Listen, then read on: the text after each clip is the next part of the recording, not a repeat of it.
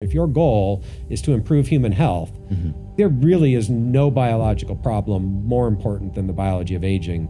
Every major cause of death and disability in every developed nation has age as its greatest risk factor. If you want to have an impact on human health, modifying the biology of aging is the way to go.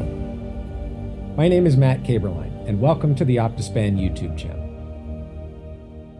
So, hey everyone, welcome to the Optispan YouTube channel. It's my pleasure to have in-house today Kevin White from Prime Health Associates in Oklahoma City. So Kevin came to visit us in Seattle, and we're just going to sit and talk, and I have no idea what's going to come out of this conversation, but it's going to be fun. Yeah, we were talking a bunch before, and you said, just shut up, let's just record this, and here we go. Yeah.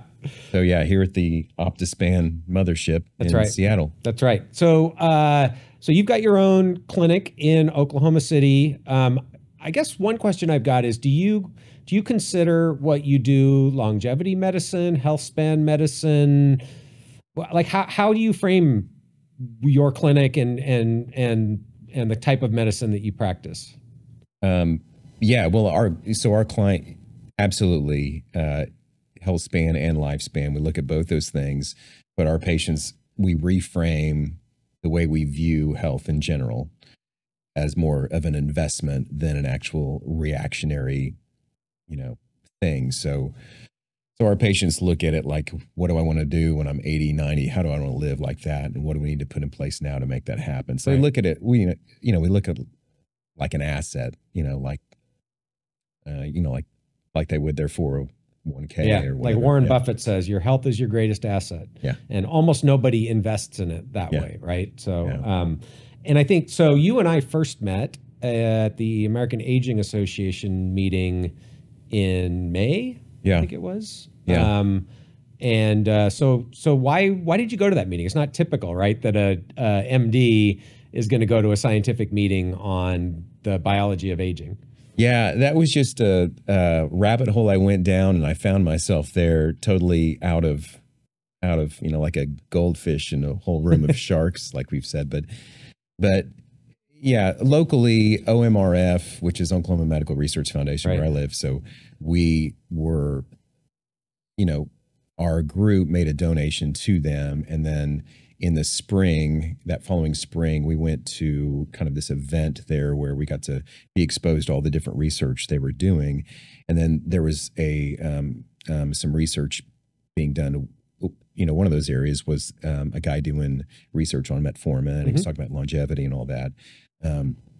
So I thought that was interesting. Ben Miller? Yeah, Ben from Berkeley. And so we had a nice conversation, and we discussed, about in this area, what good science is being done. He mentioned that, which was actually the next week or two. And he invited me to go. And so I looked it up and showed up, and of course, there you were on the panel discussion talking about, what you were doing, and then kind of shifting gears and starting Optispan, which is more proactive. And I went up and said, hey, Matt, I really don't belong here, but I'm interested in what you're doing. And so there we go. Yeah. And I mean, I think, for me, it's been sort of an interesting journey, transitioning out of pure academia now into more, I guess I would characterize Optispan as a healthcare technology company, but we have a clinical component. And so really starting to think in a much more, certainly translational, but I don't even know that translational really captures it, clinical, hands-on, what can we actually do for people today that will optimize their health span and longevity over the next 10, 20, 30, 40 years, right? So it's a very different mindset. And so, I mean, I think it was pretty cool that, for me, because I was at that point where I knew that I was making this transition. I'd started to think in that way. And certainly over the last, 6 months or 7 months since that meeting, have, gone off the deep end into this space. And it's just a different mindset when you go from basic research to completely the other end of the spectrum. Yeah. And it's sort of interesting, to look at the different people who are out there, the different voices in this space. There's a lot of people who were doing what I guess I would call executive health, concierge medicine, who are starting to rebrand themselves as longevity clinics, longevity medicine. So there's a lot of people coming into this space. You sort of were, I guess, an early adopter in the sense that you really started to, on your own, branch out into longevity medicine, healthspan medicine before it was really a thing that I think people were talking a lot about. So maybe you can share a little bit about that, the origin story, right? This was, I think you said like 2021 or so that you really first started your clinic independently. And Yeah. well, I mean, it's non-traditional, right? Yeah. So you were an ER doc at that Yeah. time, right? So what was that process like? The switch was inevitable, but it was just whenever you're working in the emergency room, there is, everyone says, you never know what you're going to get. You never know what's going to come in the door. That's kind of a lie. You always know what's going to come in the door because always the same stuff over and over and over again. It's chronic metabolic disease or any nuance of that. And, a lot of it has to do with lifestyle and, so it's all the end of the game, really. So that over and over, you get slapped in the face with that every day. It really kind of changes your thinking once you step back and you look at all the processes in the health industry. Yeah. It's all about fast reaction, or whenever it comes to cardiovascular disease, it's time is part, or the same thing with strokes. It's you set up your stroke teams and you do an excellent job, but it's very reactionary. Right. So and I would imagine it's even more so in primary care, except it's not. So correct me if I'm wrong, but this is sort of the way I would think about it, right? So the primary care docs are seeing this, maybe once a year, somebody comes in and they kind of see this slow progression towards the critical event that then somebody's in the emergency room, right? But there's no real steps taken prior to that critical event to prevent it from happening in the first place. Now that's obviously an overgeneralization, but I think, oftentimes that's kind of the reality of the situation. There's very little done proactively, preventatively, maybe outside of, very basic lifestyle recommendations like, you should stop drinking as much alcohol, stop smoking, exercise more. You're almost a diabetic. Watch out. Yeah. Yeah. Yeah. So yeah, that's not generalizing it too. That's actually spot on. I still work in the emergency department, maybe a couple of days a month, just to kind of, stay involved in the community. And I see that. I just saw that the other day. A guy came in, his blood sugar was 320, and he was. And why did he come to the emergency room? Oh, he was just not feeling well, felt really weak, nothing very specific, had a little bit of non-specific chest pain. Everything worked out, but he was, he was a diabetic, and he goes, yeah, he saw me a year ago and said that, I just got to watch it and, watch what I eat and everything. But he just he was a real sugar fiend. And it's just too bad because there's a lot of things that can be done years before, and they're not hard steps to take. It's just knowing the score and knowing the cards you're dealt. Yeah. Anyway. Yeah, I was sort of shocked. I'm wearing a CGM right now. You guys can all see that. I do that periodically. I don't do it all the time, but one of the first times I was wearing a CGM, I was out and I don't drink that much alcohol, but we were out for a couple of beers with some friends, and the friend, I must have been wearing a short T-shirt like this, and he's like, "I see you have a CGM on. I have a CGM on too," and he was a type 2 diabetic, and so he's like pulls out his phone and he's showing me the Libre app or whatever, and his blood glucose like all day long was outside the normal range. And he's sitting there having nachos and beer, and I'm like, "What are you doing, man?" And he's like, "Well, if it gets up too high, I'll just take some insulin." And I'm like, but that's normal. So I was sort of shocked. That blew me away that this is the way a lot of people, they think it's okay, that it's, that they're managing their health in that state. And I'd never experienced that before. So it just surprised me. And it's sort of astounding how many things like that there are that we just accept in our current, quote unquote, healthcare, disease care system that really is, very, very poor care for people. We were talking about vitamin D earlier, and, the fact that here in Seattle, where we're at right now, probably 50% of the people out there are vitamin D deficient. Most medical professionals know this. And when it's just relatively recently that I realized this, I was blown away. I'm like, I can't believe that our medical professionals let 50% of their patients walk around deficient for vitamin D, and they don't do anything about it. They don't get tested for it. That's insane to me. Because it's just so stupid cheap too. Yeah, it's easy to fix, right? And the consequences of not fixing it on healthspan, I don't know what they are. I need to do the math. My guess is it's probably 5 to 7 years of healthspan that you lose by being vitamin D deficient for a few decades. The cost is expensive of avoiding it, yeah. Yeah, I mean, so if you think about, like, again, we talked about multiple sclerosis and vitamin D. It's very, very difficult to prove causality. In my view, the data are pretty clear that there is almost certainly a causal connection for at least a subset of MS cases being caused by vitamin D deficiency. So what would the economic savings be here? And again, in the Seattle Pacific Northwest, MS rates are very high, abnormally high, probably because everybody's vitamin D deficient.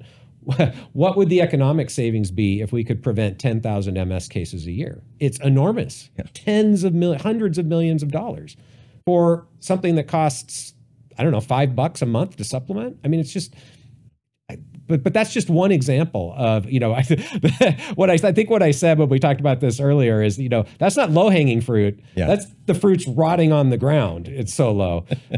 There's just so many ways that we can improve this system. And yet I think people get beaten down with how broken it is that nobody knows where to start.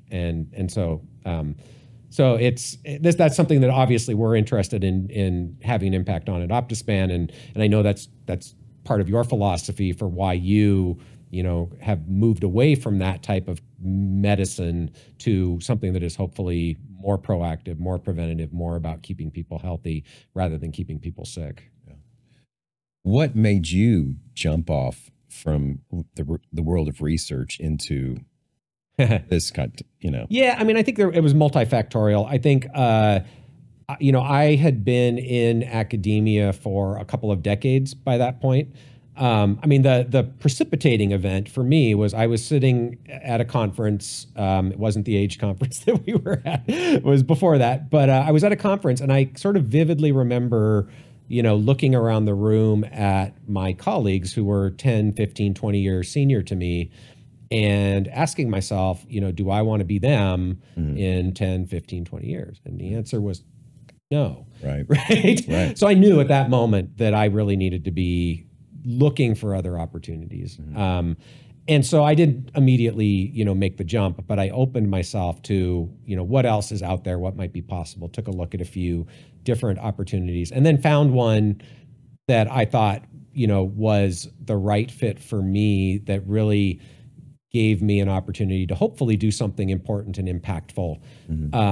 And so that's why I moved to Optispan, and we're trying to build this kind of crazy, kind of certainly ambitious initiative. Really our what we call our BHAG, that's big, hairy, audacious goal, is optimal health spans for everyone. Now, do I really believe that we're going to be able to help everyone optimize their health span? No. But if we can even make a dent in that problem, that's really important. And so, how we're going about doing that, that's a longer discussion. But we want to also be able to be nimble and take advantage of opportunities in this space. But I do believe, I think we're aligned on this, that, anything we can do to be proactive and help people take control of their own health will have an impact. And so really thinking about opportunities there to engage, inform, empower people to be able to take control of their own health and guide them on that path towards health span optimization. That's where we want to be. And so, I feel very fortunate to have gotten into this. I'm having a blast, learning a ton, but also it's very different from what I was doing before, which I also was important. Like my basic research on the biology of aging, I don't regret any of that. and I believe that there's huge value in that field.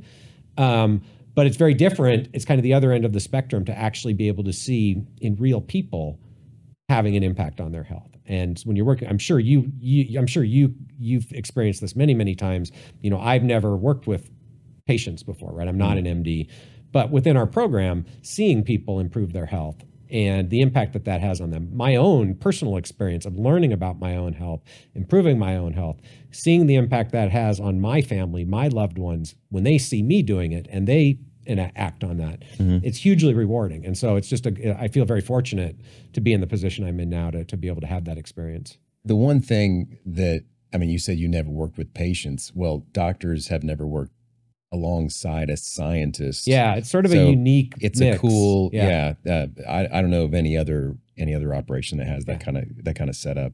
The one thing that I realized, and at that age conference that I was the only clinician in that I knew of, conversations are a lot different on the, in the breakouts, but the one thing I realized is that everything we do in the clinical setting does not happen without what you guys do on the research side. And that goes for every aspect of medicine in general. The interesting thing that I found is we're learning about all this stuff, and they're talking about the nuances of, visceral adipose tissue and how it, affects T cells and all that sort of thing. There's a huge chiasm between that information being discovered and figured out, and then going to bedside and actually being put into place. And there's just such a delay in that whole process. And that's the cool thing about having you here. It's like, hey, we can streamline that and do some cool stuff. Well, quickly. And I mean, you're right. There is a delay there. It is a long process to go from the laboratory, especially when you start from the very basic, say cell-based type of research to get to the clinic. It's an interesting question. How much of that is necessary, right? I think it is important, obviously, that we don't rush too fast. And it's interesting. And I say that particularly because I think in this space, in the longevity space, just sort of nebulous what we mean when we say the longevity field, because it encompasses a lot. But I think within the longevity field, there is sometimes a rush to extrapolate from the basic research to humans very quickly, among at least the sort of biohacker crowd, for lack of a better way of framing it. And so I think that process is important, that things are vetted, that we understand the way they're working somewhat mechanistically, that we validate that something that has an effect in nematodes and then in mice actually has the same effect in people before we start using it in people. That's important. But the flip side of that is, and I definitely fall in the camp where I am of the opinion that the regulatory process as it exists today slows things down way too much to get into clinical use. And I mean, in particular, the FDA drug approval process, but that whole culture that's been built up of, the way that pharmaceutical companies develop drugs, the way they test them, the way they move them into the human market. I think that whole system has created a structure that both takes far longer than it needs to, and also favors drugs that have very incremental effects. It's much more about, demonstrating safety and working through the box checking that the bureaucratic system requires, rather than does your drug actually move the needle? Really, the goal is approval. You don't really have to move the needle in terms of efficacy to get a drug approved with FDA under the current guidelines. So, it's a complicated, I don't know where that middle ground is, but I do feel like today, at least for the drug development process, it's skewed too far towards taking too long, costing too much, and creating medicines that don't actually work that well. Now, not everything is true. Like, I think you could point to the GLP-1 agonists, right, as drugs that really do move the needle, at least for obesity. But in general, most of the drugs that get approved really don't do much. Yeah. Except cost a lot and potentially bankrupt Medicare. Hey, everyone, if you'd like to check out part 2 of this podcast, head on over to the link below.